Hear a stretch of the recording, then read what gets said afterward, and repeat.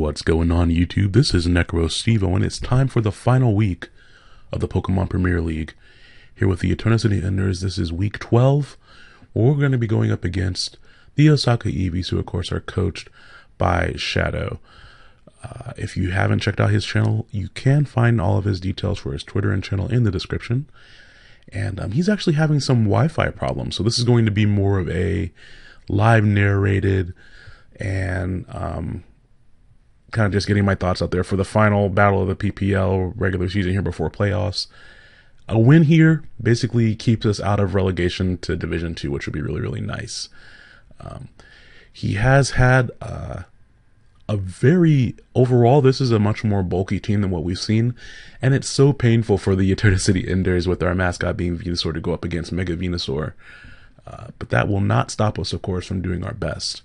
Now you can see his team here: Mega Venusaur, Arcanine, Mesprit, Crocodile, Jellicent, Klefki, Crobat, and Haxorus. He's very clearly going for the Grass, Water, Fire core, and at the same time going for the Fairy, Steel, Dragon type core that you also see.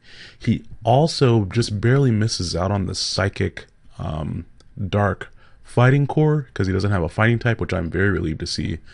But you can see he only has 2 million left here, and he only has 8 team members to choose from.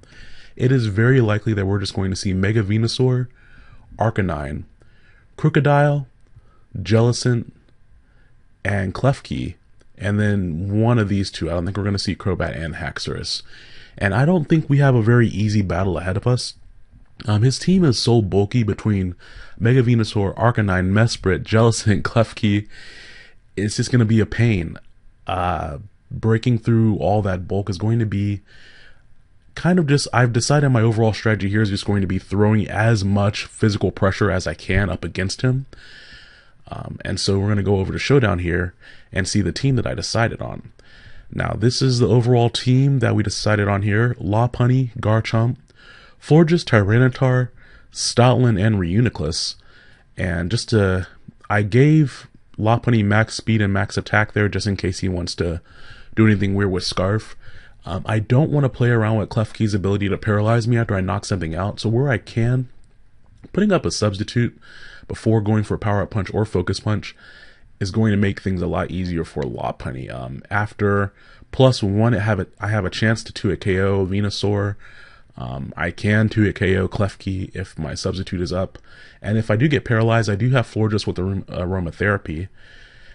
I also decided to go with Garchomp with a Life Orb, with Earthquake, Dragon Claw, Fire Blast, and Swords Dance. Klefki can of course use Magnet Rise to dodge the very obvious Earthquake, and I can't just switch Garchomp in on Klefki because it could use Play Rough or Foul Play, and that would do a lot of damage to Garchomp, so that would kind of be more of a revenge kill scenario.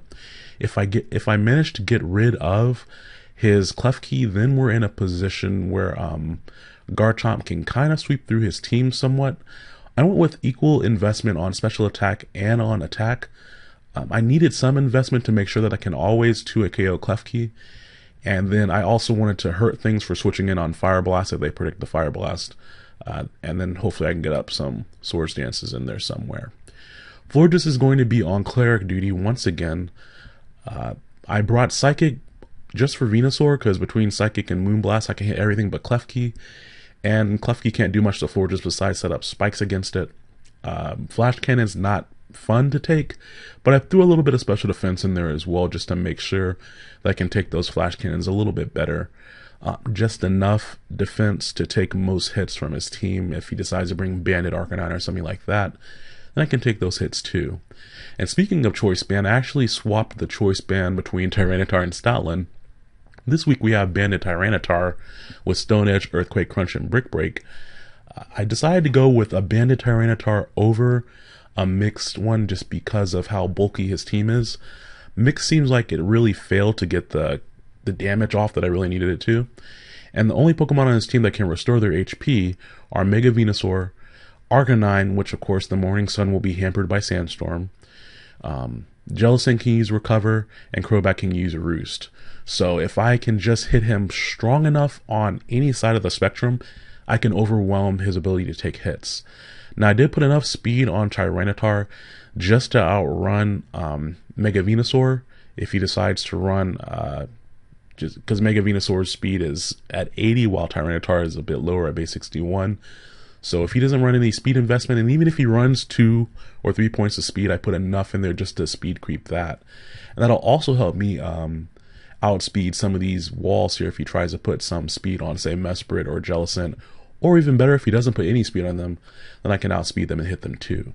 Tyranitar is really nice because Crunch hits his entire team neutrally or super effectively except for 2 members, which I really, really like. So Crunch is going to be our overall method of attack for the most part.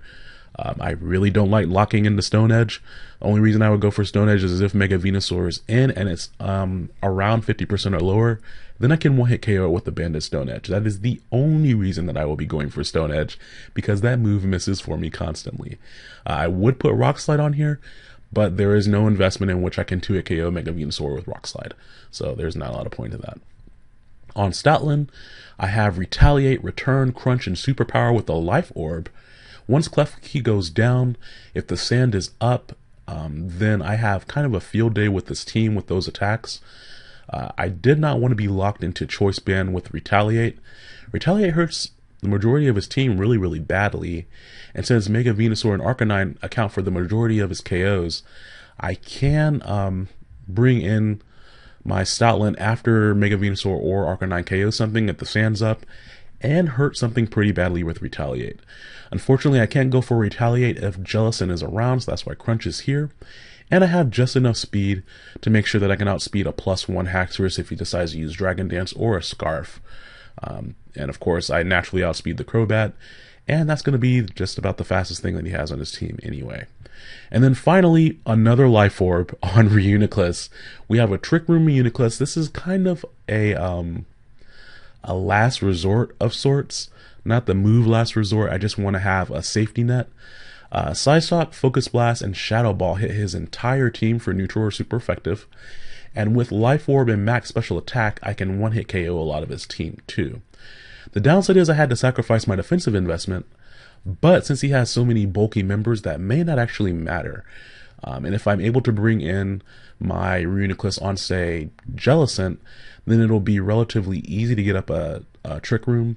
I can also bring it in on Mesprit, and to a lesser extent, I could bring it in on Mega Venusaur. I don't really want to take those strong neutral hits from Crobat or Haxorus, and Klefki kind of sees my Reuniclus as an opportunity to set up spikes. I definitely expect him to be hazard stacking somewhat because he can use Stealth Rock with 2 of his members here, Mesprit and Crocodile, and then Klefki can use spikes.